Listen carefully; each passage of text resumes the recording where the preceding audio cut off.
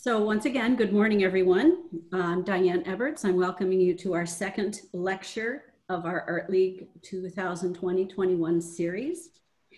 Our speaker today is Victoria Cook, and we are very excited to have her. Maybe if you have the ability to see the gallery screen, if Victoria could wave, then you will know who she is, okay? All right.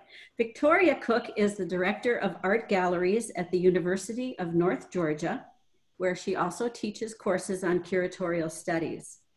She has previously served as curator at Columbia Museum of Art in Columbia, South Carolina, the director of Lipa Ratner Museum of Fine Arts in Tarpon Springs, Florida, an assistant director for curatorial affairs at LSU Museum of Art, and the curator of European paintings for the New Orleans Museum of Art.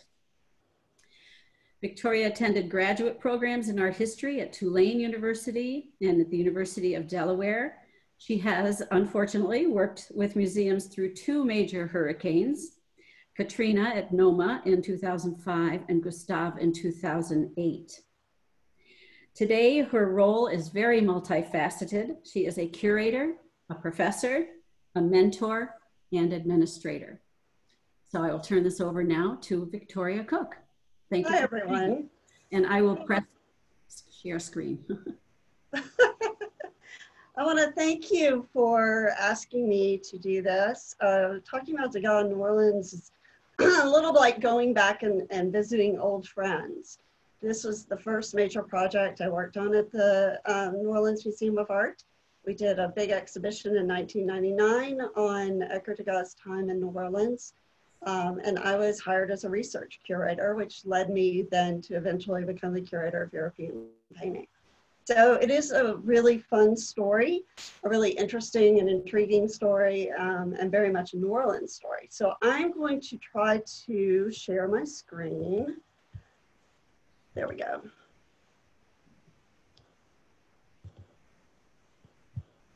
And put this up. There we go. So the story of Edgar Degas in New Orleans is a story that not a lot of people know about. It's kind of a trivia question. Who's the one French Impressionist painter that ever traveled to the United States? And that's Edgar Degas. It's a story about him as an artist. It's also a story about him as a brother and a cousin and a family member. And it's also a story about him trying to figure out who he's going to be as a painter, which he wasn't quite sure about at the time. We know Edgar Degas very much as the guy who painted modern life in Paris. He painted ballet dancers because they were actually a very new form of entertainment. And he painted the businessmen that wandered the streets of Paris, the stockbrokers, the bankers. And the subjects that interested him were not really traditional subjects. He was interested in appealing to these new business people who were self-made men. They were not men who had just inherited a lot of money. They were not members of the aristocracy. So he wasn't interested in the subject matter that the aristocracy bought, like history paintings and religious paintings, even though that was where the money was. And he was trying to figure out, was he going to appeal to the traditional buyer, or did he feel sure enough that there were these modern buyers? What we see him doing before he leaves for New Orleans are paintings like this, which are kind of in between. They're in between the traditional style of realism and then his Impressionist style on the other side, but still a modern scene. We generally believe that he figured out who he was going to be as an artist when he was in New Orleans for that time that he was kind of on vacation. The story, though, really begins before. It begins back with his maternal grandfather, Germain Mousson, who moved to New Orleans when Saint-Domingue fell to revolutionaries right before the Louisiana Purchase. Germain Mousson decided to send his 5 children to Paris to be educated. including Degas' mother, who's on the right. This is a portrait of her and her sister, and where she met Auguste Degas, who was Degas' father. On the other side of the family, it was also very international. Auguste Degas' father had actually escaped the French Revolution, and he went to Naples, Italy, and started a banking firm. Then Auguste Degas went back to Paris and decided to, and opened up a branch of that banking family. Now, just a little note that you'll notice, the only member of the family who spelled the name Degas as one word was Edgar Degas. At some point in the past, some member of the family had concocted a fake patent of nobility, which made it seem like they were more prestigious a family than they actually were. And the spelling of it split apart like that, Degas, implies a kind of nobility that they actually did not possess. Edgar wasn't interested in that. He said, the nobility is not used to working. I want to work, so I will take a commoner's name. So he switched back to the combined spelling. He also had absolutely no interest in the family business, in banking. He wanted to be an artist, and the rest of the family was incredibly concerned about that, whether or not he was going to be able to support himself. And the irony is that they were all businessmen. They were all particularly bad businessmen. And in the end, he was the one that wound up supporting the entire family with his success. The children of Germaine Mousson mostly remained in Paris, as did Degas' mother. But her brother, Michel Mousson, moved back to New Orleans, and he married into the Langer family, which is a very prestigious family. And he eventually opened a cotton brokerage in New Orleans.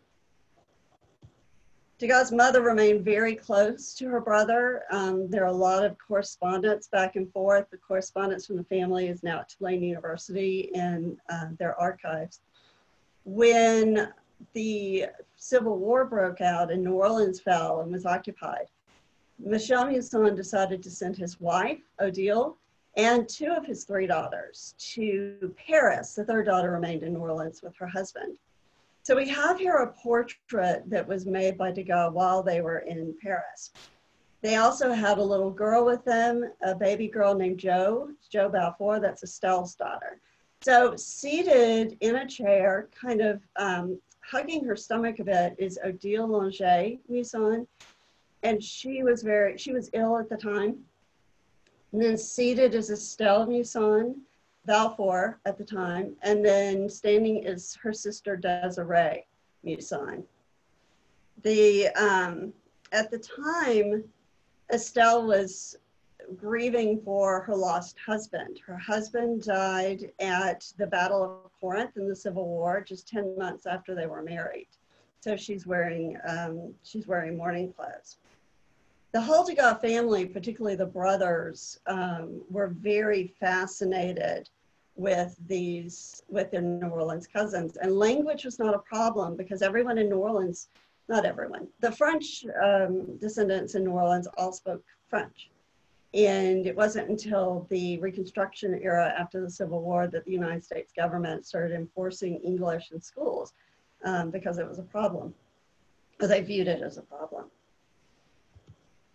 The Degas brothers showed the women the sights of Paris, and then eventually the women moved on to Bourg-en-Bresse, which was really for Odile's health and also Estelle's health. Estelle at the time was going blind, and she eventually went completely blind. So you have Edgar Degas, the painter, then Achille Degas, and then the youngest was René Degas. The women stayed for 3 years, and we know that Edgar did visit them at least 3 times. René, on the other hand, became a fixture there. They were all very intrigued by Estelle because she was such a figure of pathos. She's a young widow with a little girl. She's going blind. Everyone in the letters refers to her in a way that almost seems saint-like. And this portrait is something that Degas painted of her while they were in France, trying to capture her grief. And one constant in the portraits he did of Estelle is the fact that her eyes are so unfocused and shadowed, which speaks to the problem she had with her eyesight. He noted in a letter to a friend, one cannot look at her without thinking that that face filled the eyes of a dying man. For his part, Rene had a fascination with Estelle as well. He fell in love with his cousin, and he was a fixture at the home that the women rented. He devised a plan to go back to New Orleans with them and return with them. And Michel Mousson, Estelle's father, was all for it. He had no surviving sons. He wanted somebody to go into business with him. And on the other hand, Rene was not interested in going into banking, even though that's what his father wanted him to do. Edgar was not going to do it. He was an artist. Achille Degas was very temperamental and a little tempestuous, so it just wasn't going to work either. But in the end, Rene did persevere, and he returned to New Orleans with the women.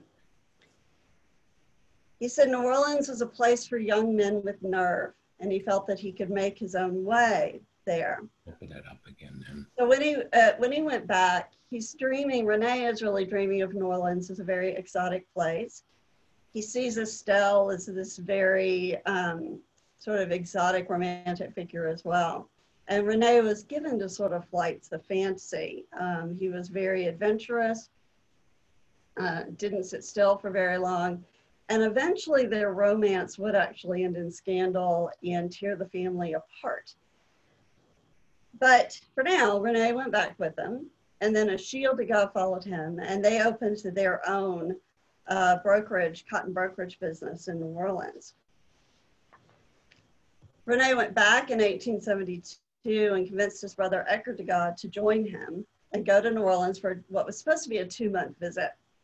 And at 1872, Edgar Degas had not really taken off yet as an artist. He was 38 years old, and he didn't know, he knew he had to sell work because he didn't come from a wealthy family. He was keenly aware of it. So he hadn't really settled down into what was going to be securely his subject matter and his style. Once he decided to go to New Orleans with them, Rene, of course, was very excited. He wrote to Estelle saying, prepare a fitting reception for Le Grand Artiste. And it wasn't an easy thing to do. They went to England, they went on a steamer across the ocean. They went into New York. They stayed in New York for a day and a half, and then they had a 4-day journey by train. And Edgar was very interested in the trains. They didn't have sleeper cars in Europe yet, but they did in the trains in the United States. And he thought that was very interesting and very efficient and very comfortable. He was at this time really starting to be very concerned about his eyes. When he was in the Franco-Prussian War just a couple of years before in the National Guard, he discovered that he had a blind spot literally in his right eye and was unable to aim his gun. So he was very concerned about, was the eyesight problem hereditary? But since he did have this cousin that was going blind, they didn't know what caused it. And he, of course, eventually also lost his eyesight late in life. They arrived in the depot in New Orleans about midday with the entire family waiting for them. The first thing he noticed, which is often the case with people when they visit New Orleans, was the climate and how incredibly hot it was. He said, one does nothing here, it lies in the climate, nothing but cotton. One lives for and from cotton. So those are the two things that really got to him. He arrived in October, so he didn't expect it to be that hot. We also know from records that it was unusually hot in December and January.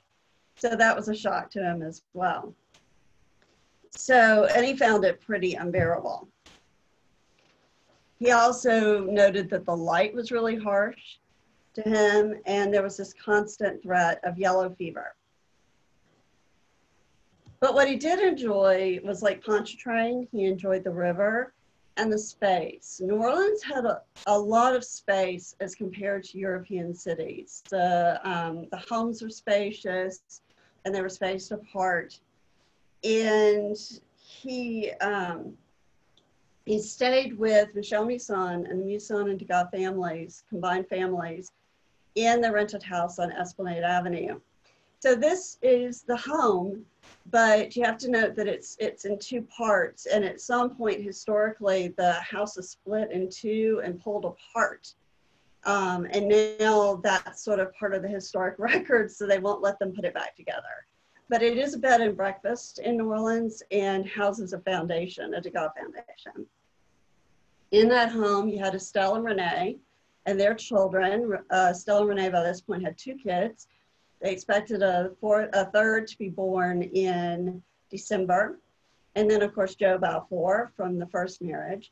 There was also Mathilde Musson and her husband, William Bell, and they had children as well. So it was a very bustling kind of place. In Paris, Degas went out a lot for evening entertainment, but he doesn't seem to have done that in New Orleans. At least he doesn't mention it. Instead, he sort of settles into this very domestic life. And that was that was probably as exotic to him as everything else. He wasn't a particularly domestic person back home. The opera, he noted, had been canceled for that year. So they stayed home and did rehearsals in the living room or the parlor. And this was very common in New Orleans. The families, French families in particular, had pianos. And both Estelle and Renee were avid pianists. And so you're seeing here sort of evening entertainment. It's called The Rehearsal. The titles that we use for Degas' paintings are usually pretty arbitrary. He didn't necessarily name them that. So we just use them for convenience. So what you're seeing is Estelle on the right, and she's wearing a sort of jacket, and that hides her pregnancy. She at this point was very pregnant. And it was custom at the time to even hide that from neighbors. Nobody outside the family was supposed to know until the baby appeared in December. And then on the left is, we think, her sister Desiree Musson, who is unmarried and also lived in the house. And we think that's Renee at the piano. It makes sense. He's kind of a caricature, but it makes sense it's Renee. One constant with all of these paintings that he did in New Orleans is that he started them in New Orleans. He took them home and then he tinkered with them, sometimes repeatedly throughout his life. We don't know, we assume he probably was supposed to send them back to the family, but because of a family disruption, that never happened. And he kept them in his studio. He never sold them except for one. And that, we don't know if that was sentimentality or he just thought they weren't commercially viable. We're not sure. So after he died, Renee went through and identified the ones that were from New Orleans, the ones that were of Estelle, that sort of thing. So the architecture of this painting is very New Orleans, and it would have been unusual architecture for him. The ceiling heights in New Orleans range from 12 to 20 feet, and that's because heat rises and it's unbearably hot, so they want the heat to go up. Those wide moldings are also very typical as well, and you can see actually perspective lines on the left where he was working out exactly how to get the angles correctly. The doors also very large, again, accommodating the heat. One thing that was also unusual for him, or he would have found unusual, was the way that they covered all of the furniture in white muslin. That's called summer dress. And in New Orleans, you would roll up the carpets and store them and cover all the furniture with white muslin, anything to deal with the heat. And because it was so hot that winter, they probably recovered the furniture because that summer dress appears in several of the paintings. That also was not a custom in Paris, so it's not something he would have seen before.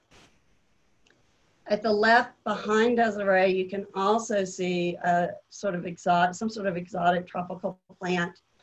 And in the foreground, there's a sort of chaise longue and then the red shawl over it. So it has also a very casual family domestic kind of feel to it as well.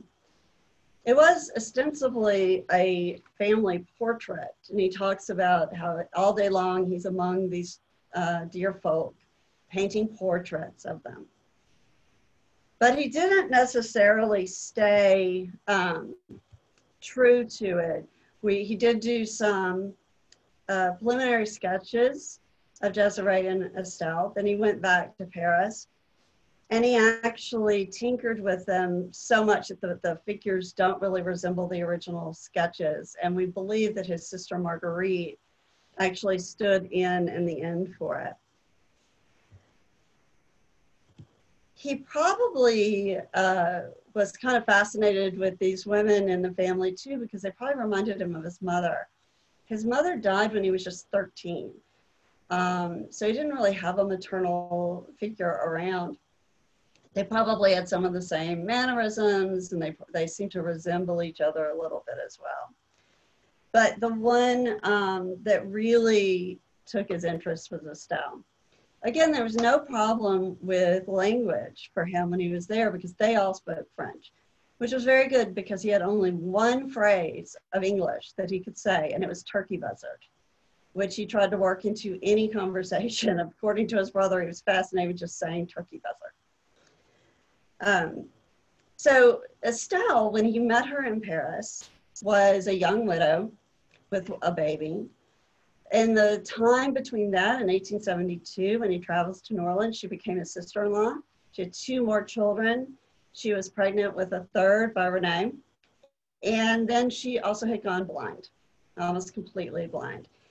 And he was very fascinated with the way that she could move around the house and didn't really need much help. She recalled the rooms. I mean, he made note of her ability to cope with it, to the point that it seems pretty clear that he's thinking about his own eyesight and very obsessed with what was going to happen with that. In some of the paintings, her pregnancy is a little bit more noticeable than others, but still hidden. This is a painting of Estelle that's in DC, Washington, DC, in the National Gallery. And she's seated in a very ladylike, proper fashion. She's seated on a chaise longue with a white summer dress over it. And she's wearing light colors, but she's got the long sleeves. The V-neck is even kind of demure and hopper as well. And it's a very sort of quiet, subdued, introspective painting. Her eyes are completely unfocused, which is unusual for him. Most of his paintings, including of women, their eyes are very direct. And in hers, they're always very unfocused, which just reflects the problems with her eyesight. Another portrait that we believe is her is this one called that we call Women with a Vase of Flowers. Again, these are very arbitrary painting titles. We think this one was done after the birth of her child in December. And what's interesting, there are several things that are interesting about it, and one of them is the composition. It's an unusual composition. She is somewhat trapped visually and hemmed in. She's got a corner behind her. Then she's got the chair, the back of the chair on one side, and this table that's kind of hemmed her in on the other with this unusually large or almost out of proportion base and flower. She seems a bit trapped, but also on the verge of springing, moving in some way. If you look at her fingers on the back of the chair, they're tense, and she's gripping them. Her face is in shadow. Her eyes, again, are unfocused. She seems to have lost some of that weight in her face as well. She has this very soft gaze. But even the leaves of the flowers seem to almost be threatening to overwhelm her. The most well, I'll say the most famous of the Estelle portraits is in New Orleans Museum of Art. It is also the biggest canvas that he did while he was there. And it's another one he kept in his studio until his death. And he actually went back to it late and added strips of canvas to it. He was still tinkering with it and still working on it. This is another one where her pregnancy seems to show a bit. She's got this black dress on that's kind of voluminous. Everything around her is pretty hazy and indistinct, except her and the flowers. This is not a finished painting. It was not varnished. He didn't finish. He just kept messing with it over a lifetime. You can imagine that this is something that he saw her do. You know, arranging flowers by scent and by feel, despite the fact that she was blind. You look at her face, it's in shadow again. Her eyes are unfocused, although, you know, they are looking towards the flowers. The way that this painting came into the collection at New Orleans Museum of Art, it's also a kind of interesting story as well. It came up for sale in the 1960s. And the director at the time was James Burns, who was obsessed with the story of New Orleans, Degas, New Orleans. But there was no money to buy it. They just didn't have the money. I mean, by that time, the prices for Degas had skyrocketed. He devised a plan to have the people of New Orleans buy the painting to bring Estelle home. Children took up collections in school. Women's groups sold box lunches, and he spent his days on the streetcar in New Orleans on St. Charles Avenue passing a hat and telling this story. And he got close, but didn't quite make it, and an anonymous donor came up at the last moment and took them over the top, so they were able to buy the painting. So it's now sort of one of the jewels of the collection at New Orleans Museum of Art. So Estelle is kind of depicted in family letters and even in the paintings as a very proper woman. She's described really in saint-like kind of terms in everybody's letters. Her sister Mathilde was a little bit more coquettish. And this is a portrait of her seated on the balcony at the Muson house, holding a fan. And there are sketches for this one as well. With most of the paintings, we have a hard time knowing for sure who is in the painting. Is it Desiree or Estelle? Because they looked a lot alike, unless you can tell Estelle is pregnant, that sort of thing. With Mathilde, we know it's Mathilde. She had a very distinctive look compared to her sisters. He's also looking at, in this painting, the architecture, again, of New Orleans. And you can see the hazy perspective lines. And this is something that in a painting where he was looking at the more traditional style of painting, he would never have left those perspective lines. But it's very much a Degas painting in the way that we come to think about him. Behind her, you can see the cast iron balcony. She is seated in front of what we call French windows. These are windows that go all the way to the floor, and they actually open up at least 5 feet. So it's easy to duck under them and go out onto the balcony. And that's very typical, again, of New Orleans architecture and not something he was used to seeing in Paris. And you can tell from her dress, she's a little bit more outgoing than her sister Estelle. She's got, and she's wearing this black ribbon at her neck. That was actually a very popular style in Paris in the 1860s. So it's a little behind the times, but that makes sense since she's in New Orleans. You know, it takes time for Paris fashion to find us over here in the States now, but it certainly did then. And she's holding a fan, something that women carried constantly because of the heat. A common theme in some of the paintings is illness, or it could be melancholy. We're not exactly sure which. And this is something that he might have become interested in back in the 1860s when the American family was in Paris, because Odile Longet was sick at the time. and then died in the interim. She had died by the time he came to visit.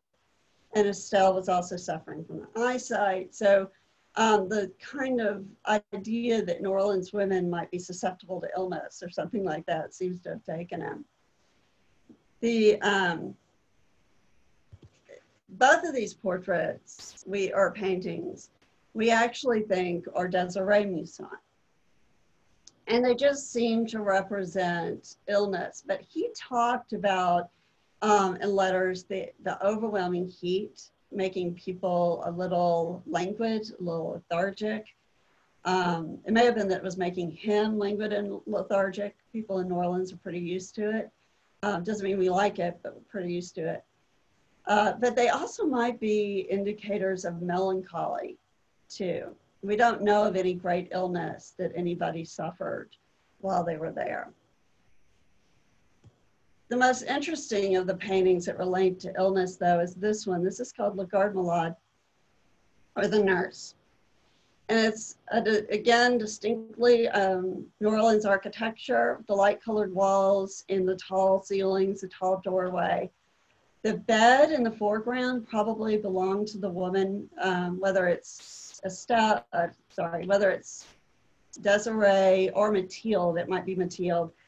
At any given time, with the number of children, there are 6 children in that house, you know, one of them was probably sick. So she is probably watching over a sick child. And she's sort of wrapped in this robe and this hood over her nightgown and gazing in this way that's a little mysterious as far as what she can see. Behind her are those French windows, those incredibly tall windows. And they're covered in a little bit of fabric to keep some of the light and the heat out. One of the reasons, this is actually my favorite of the New Orleans pictures, which may seem weird, but the reason is that it had been lost in World War II. We actually thought it was destroyed. We were looking for every painting that he did in New Orleans. And this one we didn't look for because it had been marked as presumed destroyed. And we were working with a Swiss art dealer. His family had been art dealers for generations. And I came into work one day and I had a fax from him with a smiley face and a handwritten note that he could get The Nurse for me. He knew where it was. So this painting, the publication of it in the catalog in color, was the first time people knew in decades that it had actually not disappeared. It had not been stolen by the Nazis. It had not been destroyed, because they destroyed a lot of paintings that they did steal. And they were particularly fond of Impressionist paintings. So unearthing this painting was actually pretty exciting for us. Another one of the illness pictures is this one, woman with a bandage, and she's got a bandage over her left eye, and her right eye is red and swollen. You would think this was Estelle, it's not. It doesn't look like Estelle, but the other reason is that her clothing doesn't have that really refined fabric that we see in the clothing worn by Miss Mathilde and Desiree and Estelle. She may have been a domestic or just come from a more modest home, and it might have been just, again, he was very, very obsessed with issues related to eyesight. And there were so few treatments. There was no treatment out there that would have been helpful for Estelle, which he makes note of. Now, I said there were a lot of kids in the house. Degas was not usually around kids. He had nieces and nephews in Paris. He showed very little interest in them. He's a bachelor. He was, though, taken with the way that the New Orleans kids spoke. They spoke French, they spoke English, and they also spoke a patois, which is a combination of the two. It's a very fluid language, and you see that in bilingual cities today like Montreal. They'll do that as well. So he had been presented with 6 children and then another one on the way. He made note that there were 2 that were his brother Renee's kids, And then there were 3 that belonged to Mathilde and her husband. There was Joe Balfour from the first marriage, Estelle's first marriage. He wrote, Pierre, Renee's son is superb. He's so self-possessed, and the mixture of English and French is so quaint. Odile, his little girl, is 12 to 15 months old. Joe, his wife's daughter, has a feeling for music. There's also little Carrie, daughter of Mathilde, the younger of my cousins. Mathilde also decided to have another boy called Sydney and a little brat of 2 months old called Willie. The whole band is watched over by Black women of different shades. So that's a lot of kids if you're not used to being around kids. That's a lot of kids. But he was also charmed by them. And again, he's 38 years old. So he wrote about his brother's family and being around them. A good family, it is really a good thing to be married, to have good children, to be free of the need to be gallant. Ye gods, it's really time one thought about it. So he may have thought about it, he never did it. He never got married, he never had kids. So Children on Doorstep is kind of an interesting painting too, because it seems to foreshadow some dramatic events later on. You've got this mixture of children on the doorstep, a nurse, a Black nurse that's taking care of them, and you're looking across the backyard, across the street, to a cottage in the back. And we know who lived in that cottage. It was a family, the Olivier family. And America Derive Olivier had been hired to teach music to the children, and she also read to Estelle. A few years later, she was also having an affair with Renee, and they ran off together in the middle of the night. So I'll tell you a little bit more about that later. He had a really hard time with the kids' ages. He couldn't figure out who was what age, and like a lot of people who don't have kids, myself included. So we're not actually sure who's who here, and it really probably doesn't matter. There is one independent sketch for this painting, this little girl sitting there with her back to us with the ribbon behind her. And that was probably one of the girls that was sort of in between the ages, probably Carrie Bell. Then you have a small child that could be the daughter of Renee and Estelle, or it could be the son of William and Mathilde. We're just not sure who they actually are. The only member of this group that we do know the name of is the dog.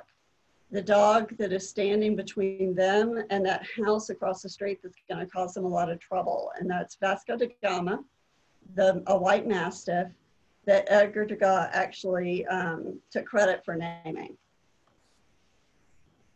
One of the big mysteries for the New Orleans paintings is how few sketches there are. So Degas sketched in notebooks all the time, and all of those notebooks that were in his studio when he died, they're in the archives now at the Louvre in Paris. There are very, very few sketches for these paintings, and we don't know if he destroyed them at some point, or if we're hoping they're hidden somewhere and they're going to be unearthed. We kept hoping that was going to happen when we did this exhibition, that people in New Orleans who had them were going to go, oh, that's what that is. But it just didn't happen. So it's a bit of a mystery. They're sort of still out there. The most famous of his paintings they did in New Orleans is this one. And this one I will say a little bit about the title, because for a long time it was called Portraits at the Cotton Exchange. And this probably matters to nobody but art historians and people from New Orleans. It's not the Cotton Exchange. It's actually the offices of Michel Muson's cotton brokerage. And we even know where that building was. There are photos of that room. So we've matched it up. It was a painting that he started kind of by happenstance. He was supposed to leave in January. He missed his train. So, he's stuck in New Orleans a little bit longer, and then he just decides he's going to go ahead and stay until March. Because he had taken on this idea of doing the portraits in the Cotton Office. All of his other paintings are very domestic. They're the family, they're the world of women at the time, except for this one. We know that he went by both Michel Muson's office and his brothers Rene and Achille's offices as well on a regular basis. He was taken with the hustle and the bustle of all of it. He was very interested in businessmen. He was not interested in business at all.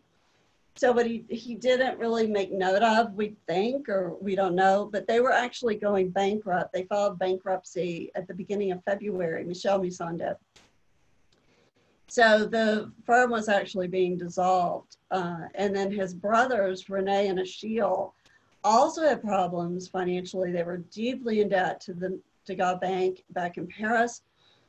And they had bought a lot of Confederate bonds, which was a very bad investment, obviously. So they were in some financial trouble. But he's actually more interested in this because it's a painting of modern life.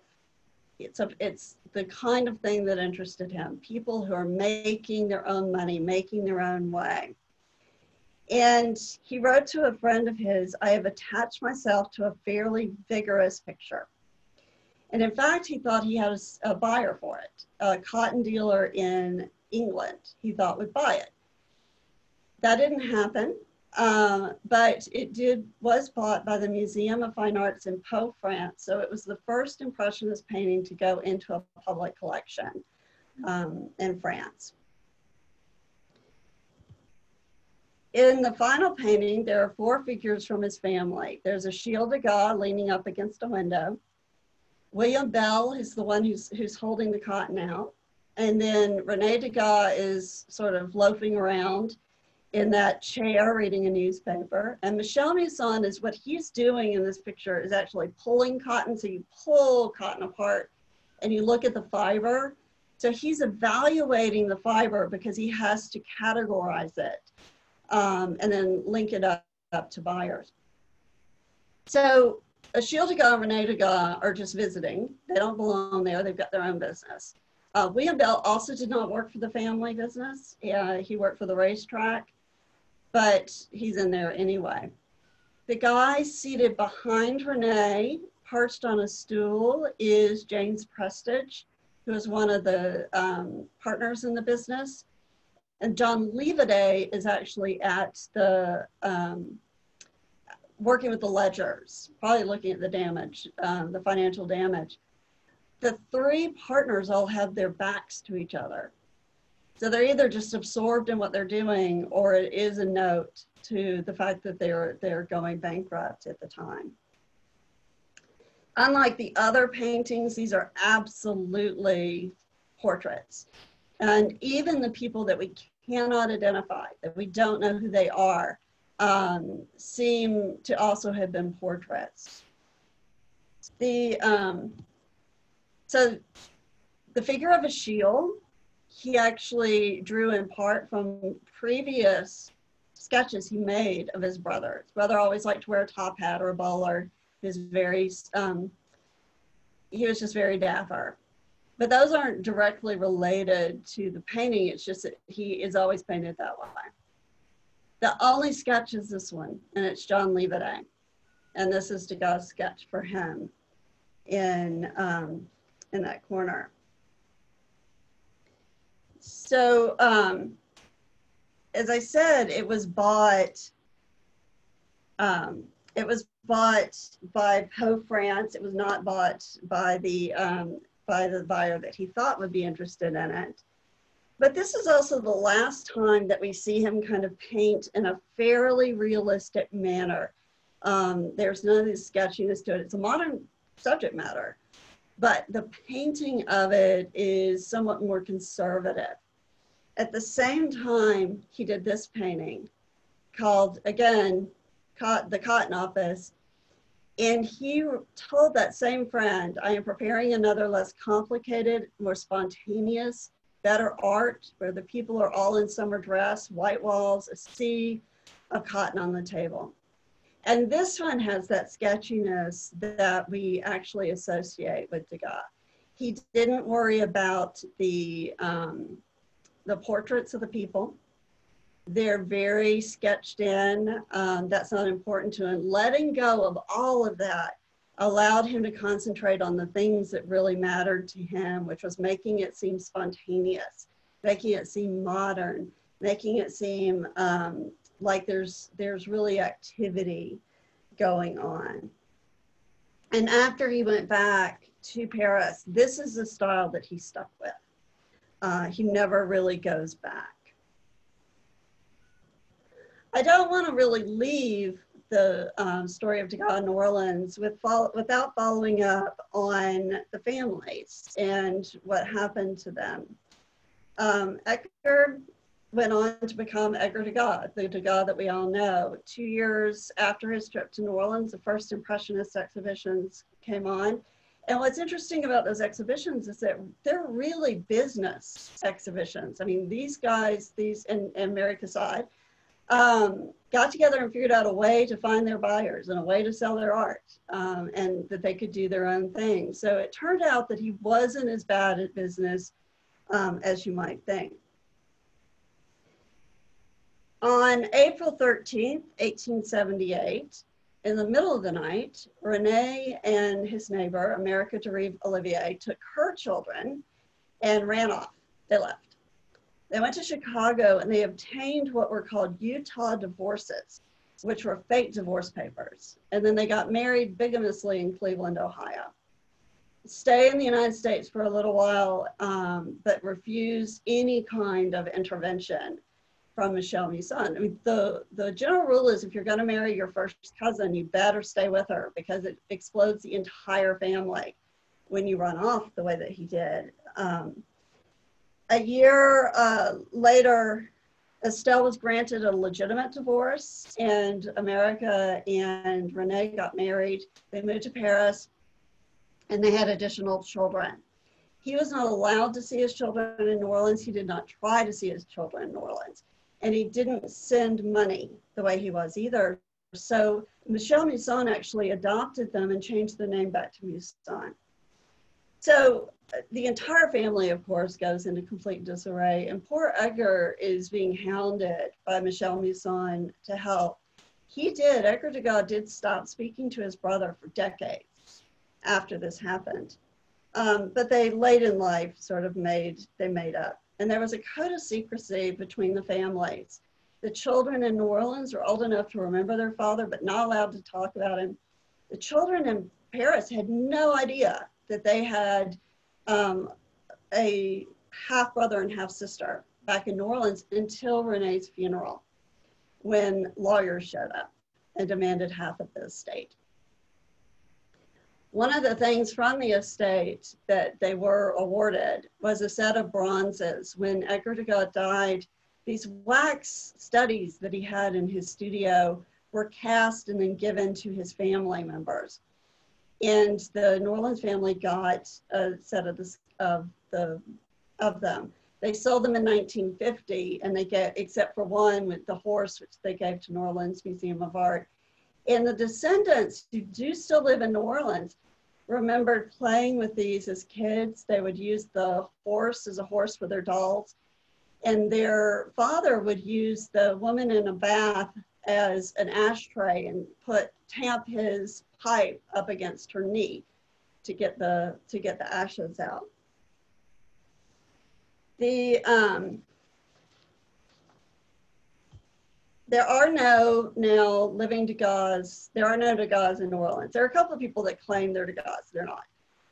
But there are descendants of the family, and they still do not have anything to do with their French relatives. So Degas' time in New Orleans is at heart a family story where he produced paintings, and he produced paintings that we think were instrumental in his decision-making about who he was. So it was a very important story, but not actually one that people know necessarily a whole lot about. So I'm gonna end there. Do y'all have questions? Shall I stop sharing my screen? Let's see. No, why don't you keep it up? I don't see any questions. Did everyone?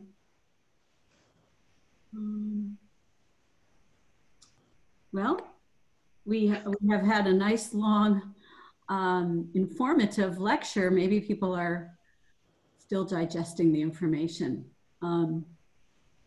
I guess I would ask how many Degas are in the New Orleans Museum of Art? Wow. I don't know that off the top of my head, and I haven't been there in since 2007. But there are a few. But the Estelle portrait is the most important, certainly. Okay. All right. That's interesting. Good.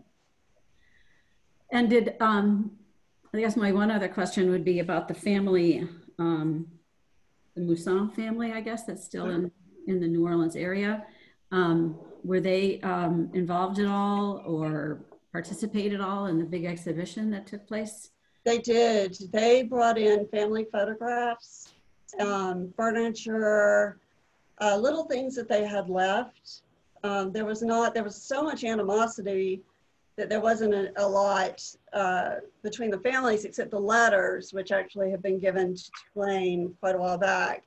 But they did bring in the family photos, and there's a piece of furniture that one of them has that we think was used in the rehearsal.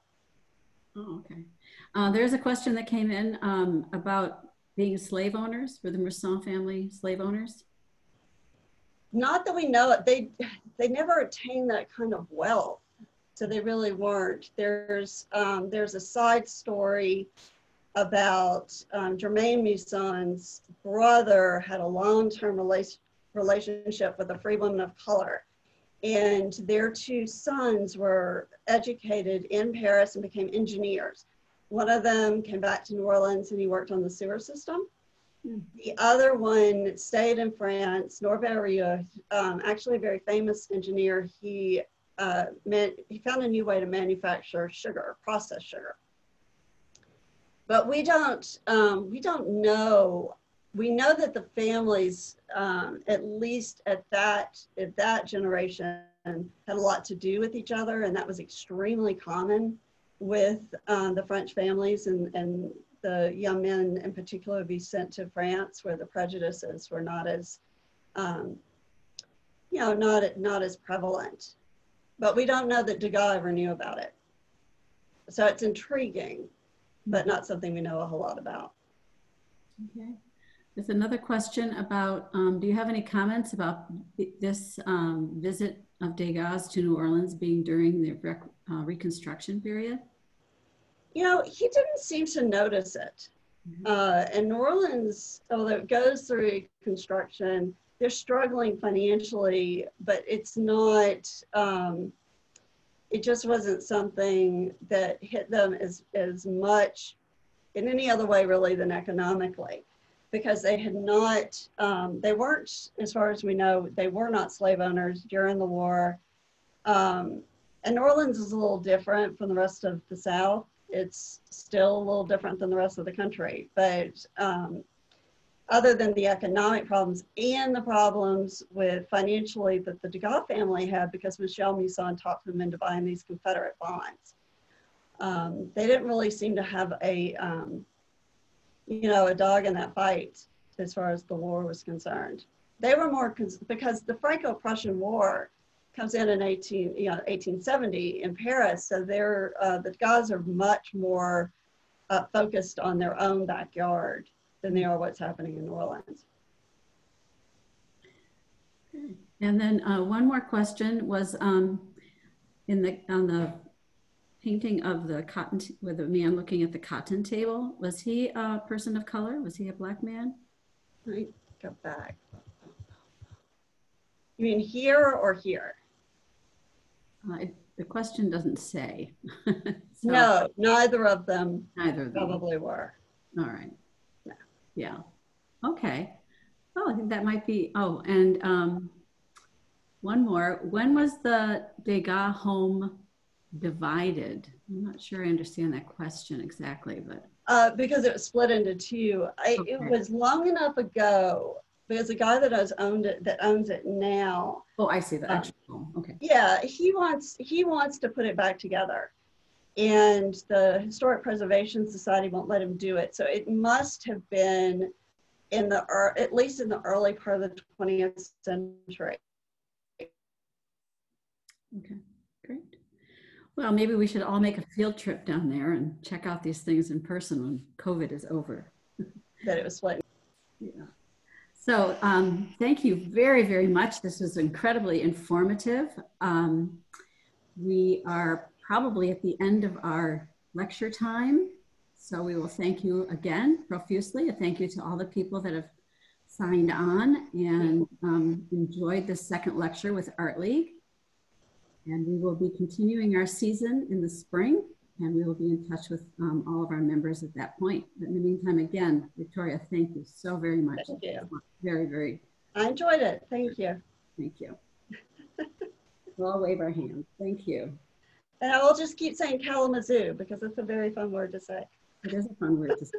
Okay, I will stop recording.